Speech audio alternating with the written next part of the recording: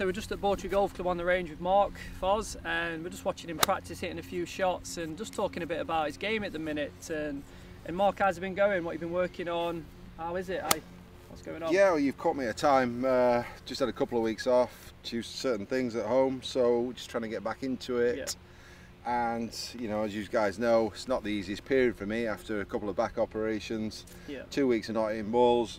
It's quite a tough, dangerous time, so I have to watch what I'm doing when I come back. Definitely. And as we've discussed before, when I come back from a couple of weeks off, a lot of people will probably resonate with this. When you're playing golf and you've not warmed up or you've not played for a while, you feel stiff.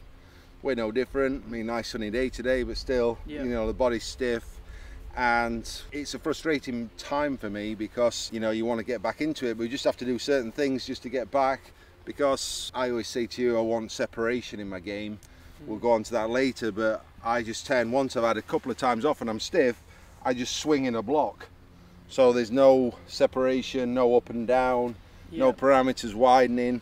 So it's just it actually looks okay to the naked eye, but it's just a one block, two block swing, where I say to these guys, to me it feels like I've got two follow-throughs. If I say that to you, then you know I'm not swinging it very well. Probably like to look at doing some exercises, really on just getting some separation to get me going a bit quicker. Definitely, yeah. I guess that's something well said, what we can all relate to a little bit at home. You might have got out of the car, you're a bit tight, onto the first tee, not really loose, or you've not played through it. You might only get to play once a week, where you're not used to moving your body, as Mark kind of referred to moving as a block, which is everything kind of moving together and not creating that separation. I think it's a classic scenario. You know, I know you teach, I do the playing side of things, but we chat about facilities. We are at Bawtry, our home base. It's in a transitional period where the driving range has been knocked down, so all of a sudden we buzz into the car park, obviously at 30 miles an hour, as you should. But you jump out of the car, there's no range there, you're on the tee, going like that, and you know, we always joke about smoke and mirrors, but it takes us 3 or 4 holes to get going.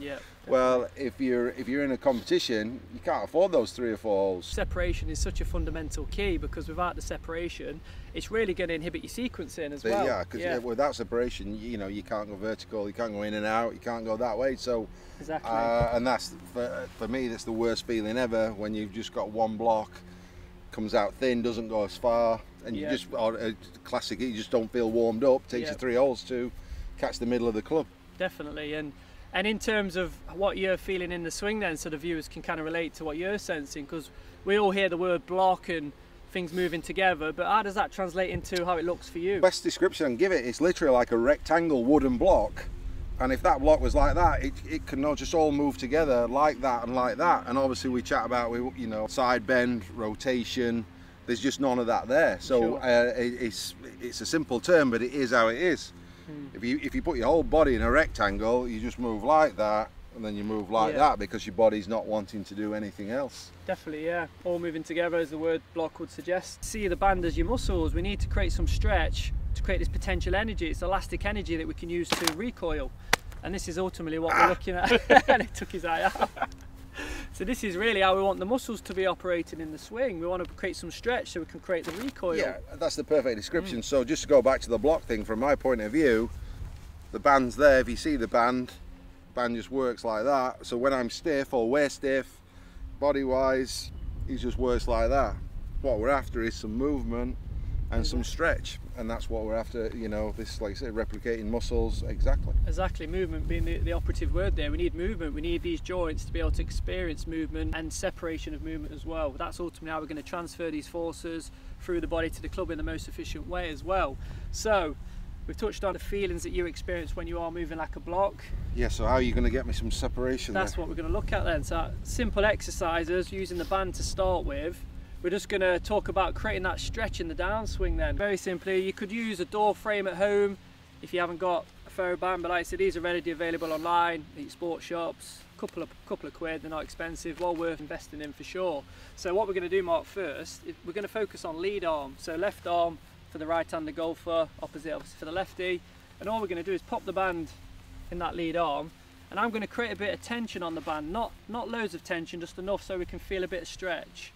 And what we're going to get Mark to experience is how we can use the the body weight, the dropping of the body weight into the ground to create a small degree of stretch on the band. So as Mark drops into the ground, you can see the band starting to stretch, but not fully.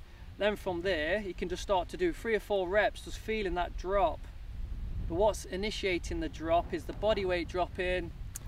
Yeah, just to give you an idea there, I'm not using my arm. It might look like, you know, I'm actually not using my arm at all.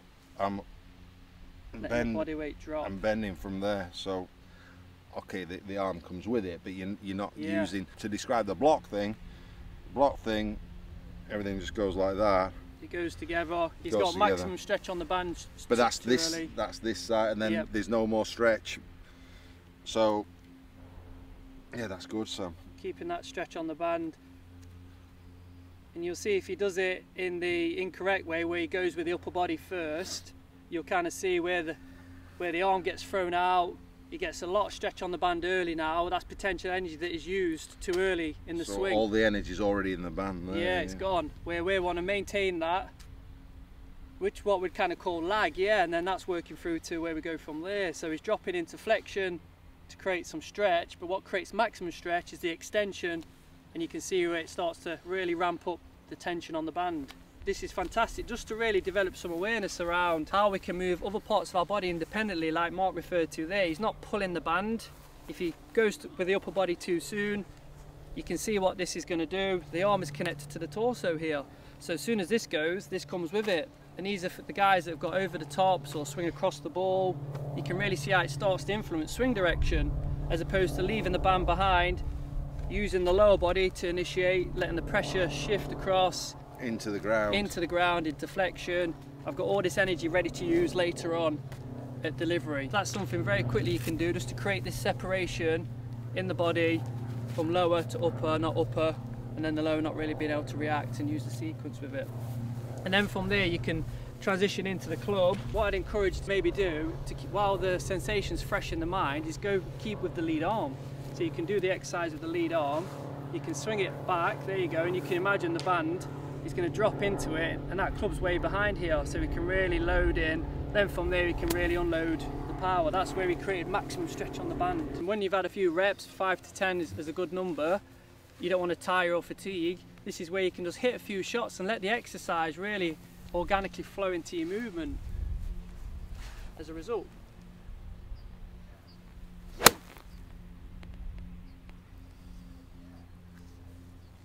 Nice.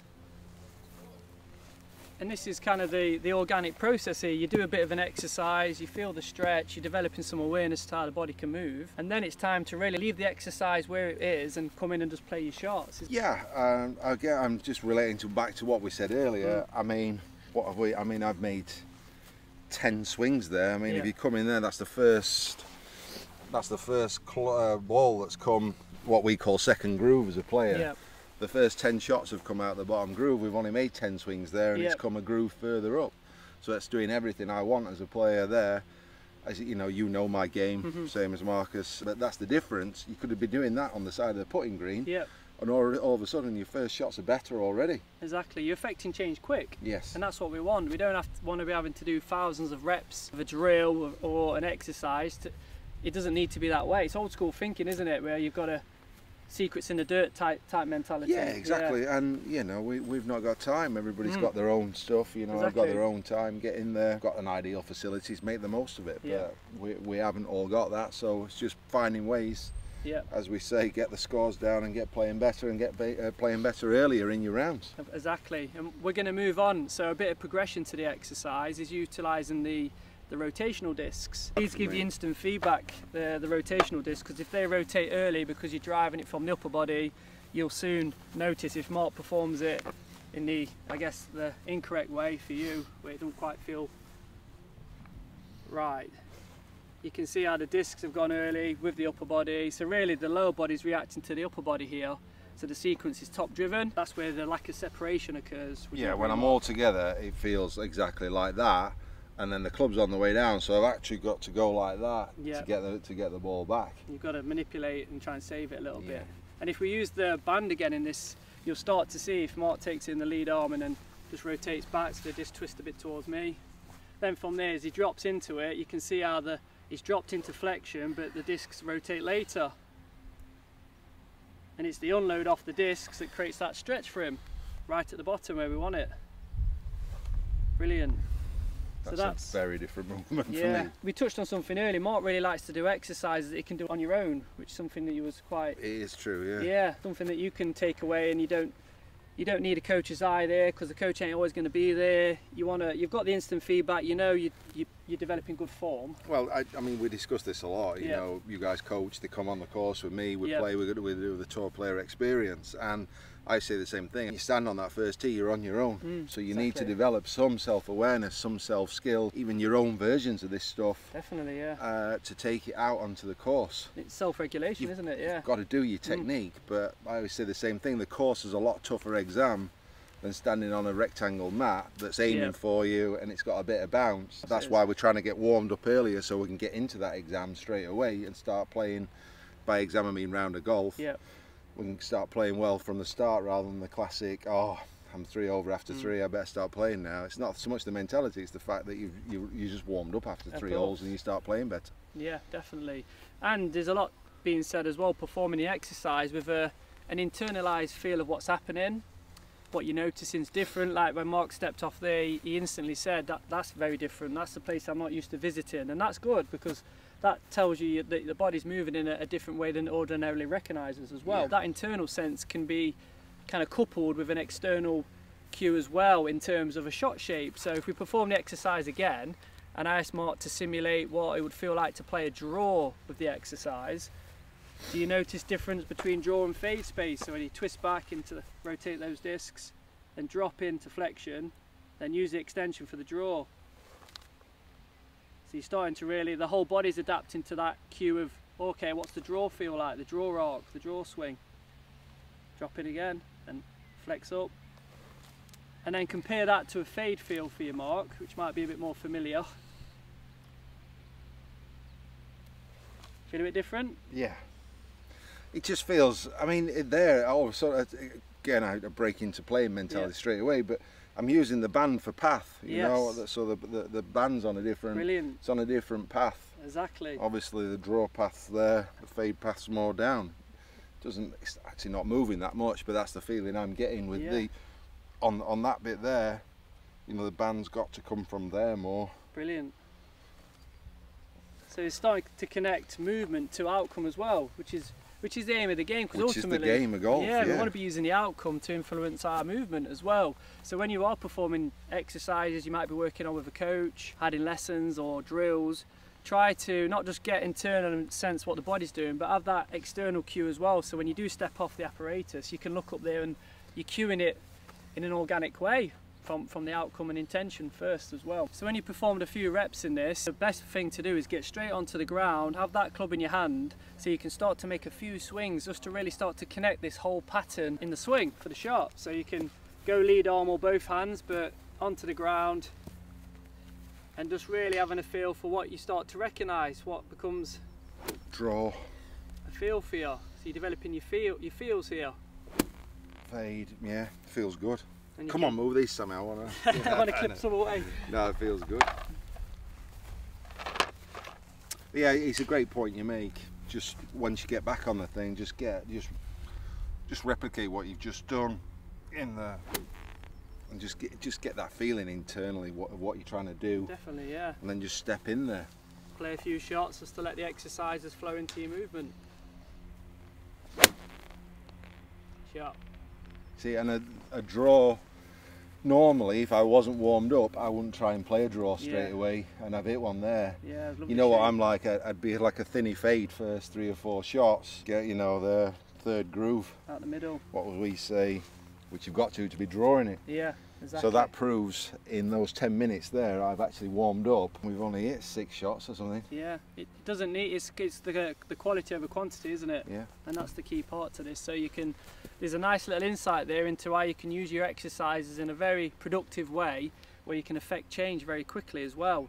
And you don't need to be a tour player to do this. If you've got a clear intention and clarity what you're trying to achieve from the exercise, you're connecting it to an external outcome as well, it's going to marry up much quicker, and it's going to be far more transferable when you get out on the golf course as well.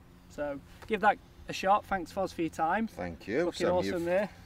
just sharpened me up in 10 There we minutes. go. I'm happy with that, Sam. Well, thanks, mate.